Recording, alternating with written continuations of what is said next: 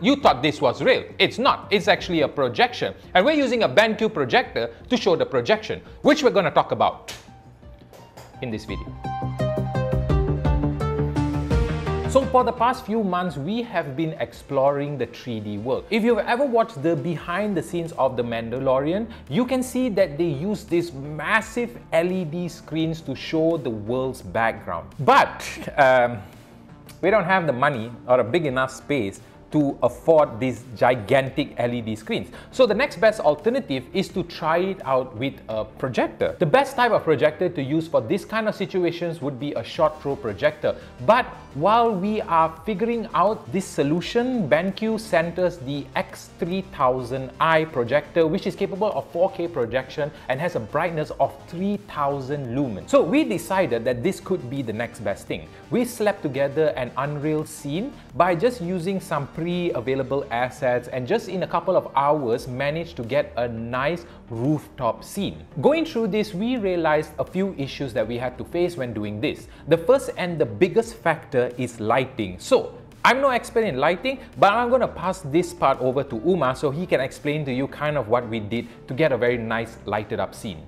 Alright, so to light up this scene and Tarvin pretending to be on a rooftop bar kind of thing here, we actually lit it up with the projector here to give us the background image. This was all created using 3D and images and stuff. But then we want to match the ambience of the scene as well. So we have one light right here above me. This is the NAND light. So this is lighting up Tarvin's front side. You can see it's like top down, so it's not too harsh and you get like a more realistic. It's at a very low power. Right now slightly higher so you can see me.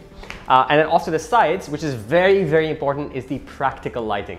To make it look like the background is interacting with Tarvin, we have to put like blue colored lights on both sides. So I've got one off to the left here and one off to the right, both of which create this sort of light around me. So if we turn off this light, you can see how it sort of affects the edges, which you really, really want for these kind of shots to really sell the final look.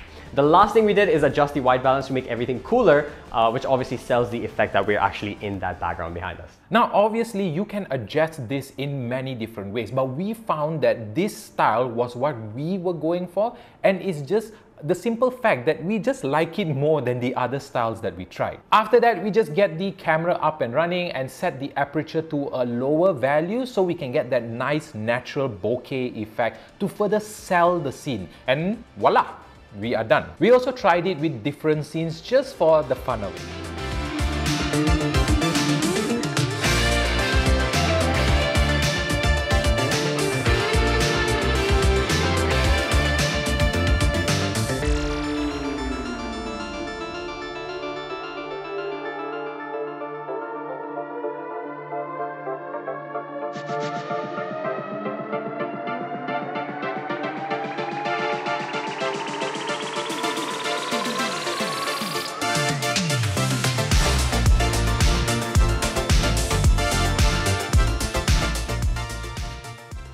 So the BenQ X3000i is technically a gaming projector and it's capable of 4K at 60Hz or 180p at 240Hz. But what I found to be most impressive is that it supports 100% of the DCI-P3 color gamut and HDR, which was really helpful when it came to what we wanted to do. All of this tie hand in hand with what you would expect from a powerful gaming projector. We also showed that this projector can be used for more than just gaming, right?